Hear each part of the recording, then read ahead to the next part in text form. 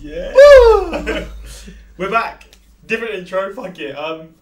Changing it up, huh? We both just voice cooked. Fuck that.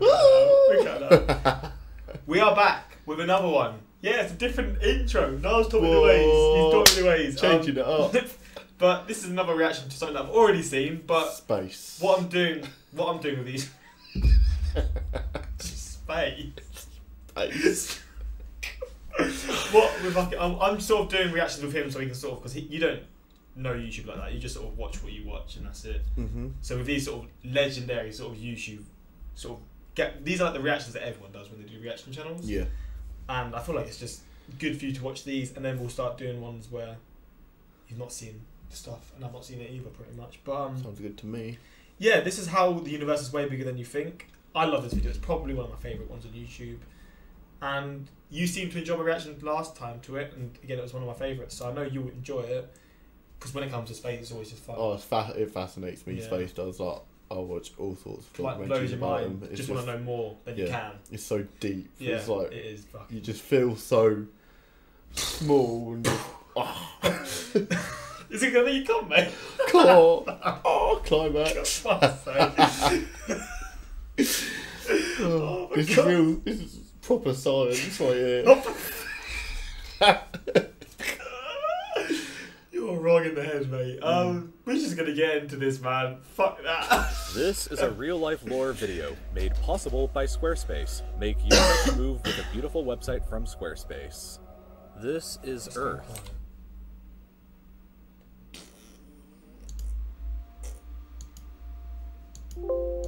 You live here on this planet somewhere, and everything that you've ever known is located right here. But just how small exactly is Earth when compared to the scale of the entire universe? Let's start by zooming out to where we can see our nearest cosmic neighbor. The audio is so quiet on this.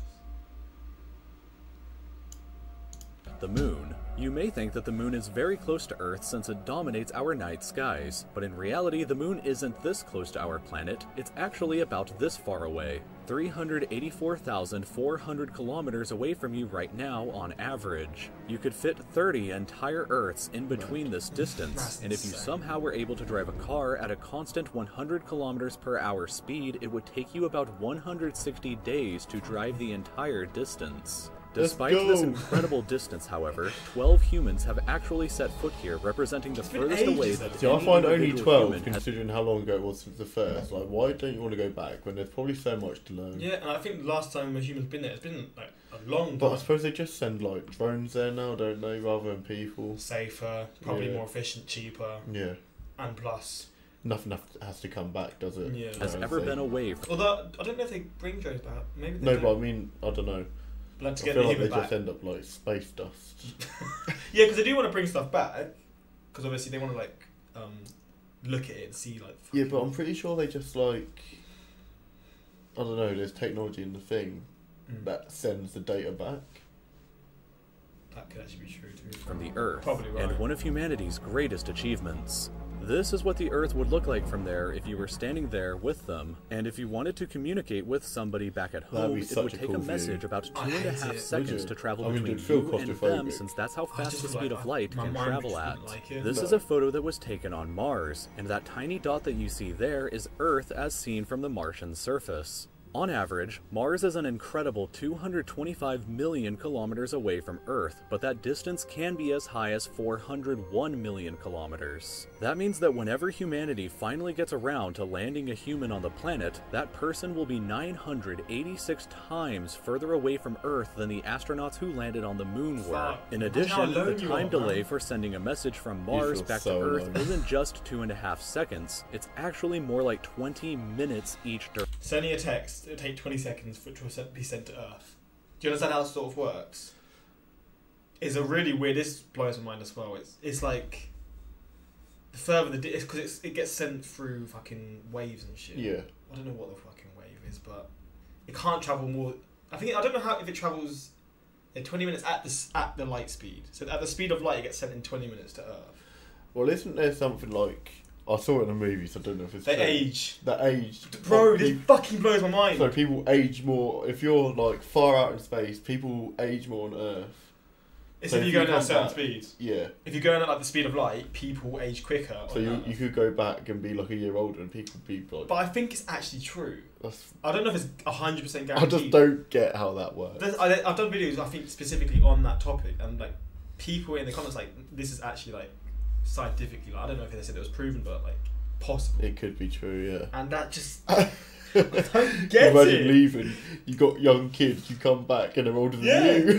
Have you seen what's that space film? When you Interstellar? Yeah, have you seen that? I think that's the film I saw it on. It's so fucking good, man. But just the idea of it just blows my mind. Direction, which would render instant communication in the event of an emergency impossible. When we zoom out even further away, we can find the Voyager 1 space probe, which is the furthest away man-made object from Earth. It is currently located 138 AUs from the Earth, AU meaning astronomical unit, which is the distance between the Earth and the Sun, which means that Voyager 1 is 138 times further away from us than the Sun is. At some point on its long voyage, Voyager 1 turned its camera around and took this photograph. It may not look like much at first, but in my opinion, this is the greatest single photograph ever taken in all of human history. This tiny, pale blue dot is Earth, and I don't think that anybody has ever said something as amazing about this as Carl Sagan when he said, "If you look at it, you see a dot.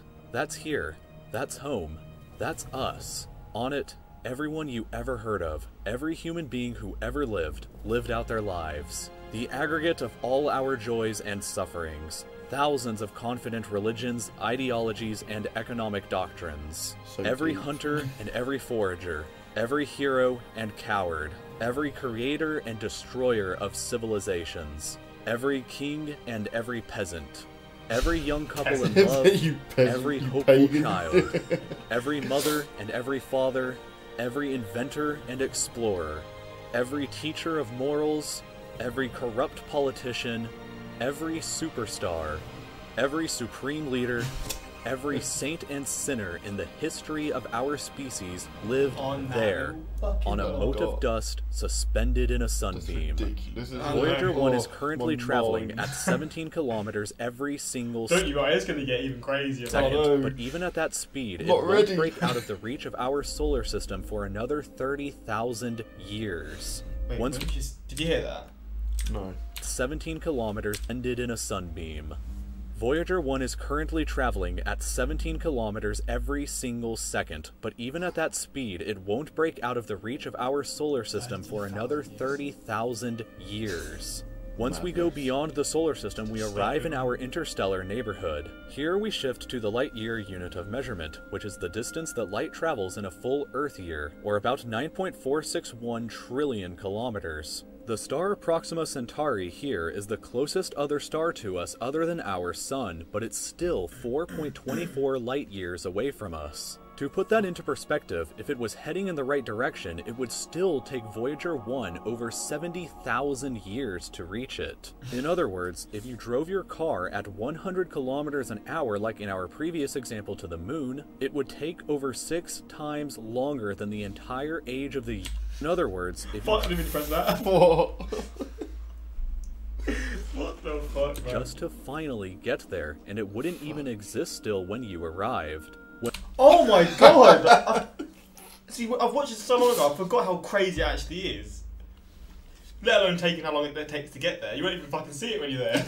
What the fuck? It's just to finally get there, and it wouldn't even exist still when you arrived. When we zoom out even further, we can see the entire Milky Way galaxy, inside of which Earth is located right here. This yellow dot is the furthest extent of humanity's radio broadcasts throughout history, which means that any possible aliens who live outside of this range are totally unaware of humanity's presence. It's complete silence outside of this yellow dot as far as we are currently aware, but the entire galaxy spans over 100,000 light-years from end to end. There are over 100 billion stars and over 100 billion planets inside of our galaxy. But you have never seen the full glory of the galaxy at night, because 99% of the stars that you can see with the naked eye are limited to this small, tiny region right That's ridiculous, isn't it? This is just a fucking Milky Way. It's just crazy. What's the bit in the middle?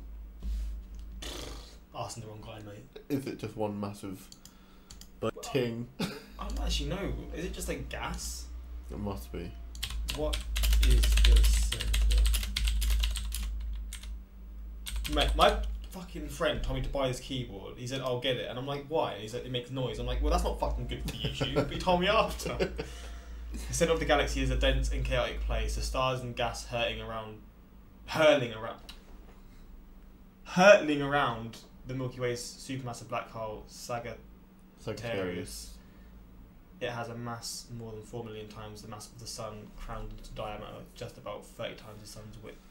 So yeah, it's just a chaotic fucking mess. It's basically just the creation of everything. I guess it's kind of similar in a sense, yeah. But even this maybe it's not what gives the life to the whole galaxy. Yeah. I don't know, but maybe. The galaxy is nothing compared to the rest of what's out there. Zooming out even further, and we arrive at the local group of galaxies, a collection of 54 different galaxies that is about 10 million light years across. But zooming out even further, and we can see the Virgo supercluster, of which the local group here is just a tiny segment of. Do you get that? So our galaxy is within this group. Yeah. So this isn't even our galaxy, this is just the group of our galaxies. Yeah. Then there's a whole other fucking group of shit ton of... There are at least 100 infinity, the word infinity is like... The only way you could use that space. Yeah, but it's like... The people always... It does go on, and does it ever end? Well, I don't actually know. Does it ever end? I don't know how people can even know it's like how they can know. Because it must end somewhere. It can't just go on and on. Yeah, but apparently it's just growing constantly. That's the thing as well. But just there must be a point where it comes. There's still the dark space, but nothing. Yeah. I don't know. Well, I guess because obviously space started from somewhere. That's where it all began, and it's been expanding. So I guess where it's expanding and where the new parts are, it's sort of like how ours was 13 billion years ago when the stuff in our galaxy or whatever started happening, and now it's just happening in their galaxies or whatever. Other groups of galaxies just like our own local group inside of here. And how do they know, like, how can they even tell from this? Like, what? I don't know. From one side to the other is a mind-numbing 110 million light years. But even the massive Virgo supercluster is nothing but a quiet and tiny lobe of the Great Laniakea supercluster, an enormous structure that is home to our galaxy. So this is now the Virgo supercluster. That was just the last one, and now it's just. As well as 100,000 other galaxies. The distance from one side to the other is 520 million light years, but from even there we can zoom out all the way to the entire observable universe and see that even the titanic Laniakea supercluster is just a tiny and insignificant part of everything. This is the observable universe, and it contains everything that we know of. It is home to at least 2 trillion different and individual galaxies, which together contain more stars than there are grains of sand on the entire Earth. The distance from Earth to any side of the observable universe is 46.5 billion. From half of it. Distance from Earth to any side of the observable universe is 46.5 billion light years, which means that the entire width is 93 billion light years across. What's perhaps even more interesting, however, is what actually lies beyond the observable universe. Keep in mind that the observable universe is all that we can currently see, and it's entirely possible that the rest of the universe outside of it is vastly larger and more fantastic than we can possibly ever imagine. We simply don't know what else is out there, because the light from these incredibly distant places has not yet had enough time in the universe's history to reach us yet back on Earth. Do you get that? Like how light travels? So we're seeing these galaxies billions of light years away, and then they'll be like, there's a planet on this galaxy. Yeah. But it may not actually be there anymore. It's just what we see. Yeah, it's what we see. It was that long ago. It's just, I don't understand anything. It's just taken that long to travel to us. Yeah, and by the time it's travelled to us, it's gone. Yeah. It's just stupid, man. Well, it was there. We missed our stop. It's just not fair, man. I hope when we die... Yeah, I'm going to that. Yeah. I hope when we die, we know everything. Yeah, I know. Some places may never reach us at all. Because some parts of space very far away from Earth are expanding away from us faster than the speed of light, that means that the light from these places will never, in an infinite amount of time, reach Earth. Meaning that even if humanity is eternal and exists forever, there will still be an unknown number of places in the universe that we will never know about or ever see. So, it is very likely... Think aliens, have to. There are some creepy ass things about. 100%. There's probably like space worms. 100%. Probably are. Going around. Like, but have you seen that June film? June film? It was on in the cinemas recently. There's like worms on the planet. No. It was fucking cool actually. I watched Avengers though. I was only asked because there was worms in the film. Well, there's worms in Avengers. Wait, when was the Avengers out? I don't know, ages ago. Oh, what about now? What are you talking about a film 3 years ago? I watched it the other day. Oh, like Amazon Prime or whatever. Yeah, Disney Plus. You're Disney Plus? Do now.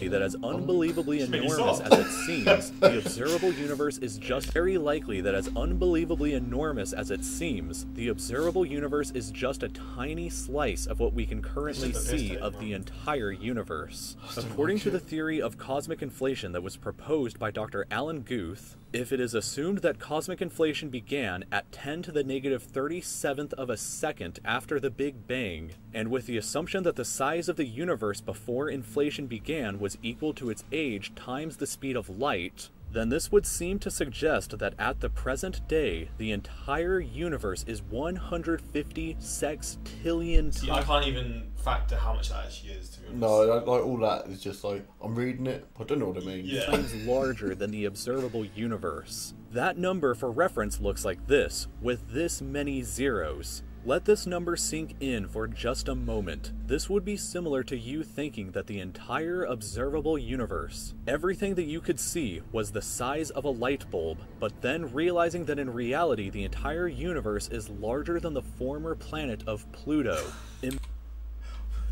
So a light bulb on that so what planet, we think basically. What we think the universe, compares. Yeah. What we think so it if is. we put a light bulb on that, on Pluto, we only know about the light bulb. Yeah, we think it's just a light bulb, but in actuality it's the size of Pluto. In reality, the entire universe is larger than the former planet of Pluto. Imagine a light bulb in the center of Pluto, but we inside the light bulb were totally unaware that Pluto existed outside of it, and that's a similar situation to this. We are all so unbelievably small, but you shouldn't worry, because all that means is that there is so much left out there for us to discover together. And the thing is, we think this the video Earth is was big. Look, think how small we are. We think this country, well, not this country, but like the land's big that we're on. Then you got the Earth, and you got fucking. It's just. Just think how poor little ants feel. I know. They don't even have a clue. It's just unreal, man. I love this shit though. It's so interesting to see. Madness. I'm just sad this video's over. I wish you could just watch more of it. I know. I'll definitely watch more of them sort of videos. Yeah, so we'll do more in the it future. fascinates me. Just see a few comments. Maybe we'll see a couple of scientists in there. Oh, I know this, I know that. Fuck off! Nah, I'm joking. It really puts into perspective how truly insignificant our problems are on this tiny speck of dust. We are literally we're smaller than ants in the whole grand scheme of things. Though. Like, it's just fucking. I don't understand it. I just want to know the answers. Just gonna lay the rest of the day just like what even is like. Saying that aliens doesn't exist is like taking a tablespoon of water from the ocean, saying that fishes don't exist. That's actually a good analogy for it. Yeah, it is. Yeah. This is the video I fall back on when I'm feeling down about something. Helps remind me how irrelevant and insignificant my problems are. That's true. It's true though, isn't it? Like, our problems are nothing. It's just all nothing. Yeah. Man. Nothing's actually really here. No. Again, we've said this probably in a video before. We're just like a little fucking. We're probably just a speck of dust in someone's fucking room. This whole universe is just a speck of dust in someone's room. And one day it's going to get swept away and we're gone. Fuck, what a shit analogy that is. I'm trying to be like this person. Someone's going to come and clear them cobwebs and you're just nothing. What you've lived for is nothing. Why is there a big broom coming down on us? Yeah, hopefully you enjoyed this reaction. We're going to do more space ones because I know you enjoy them and they're my favourite things to do. Absolutely. But yeah, hopefully you enjoyed. And until next time, like, subscribe. Peace. Peace.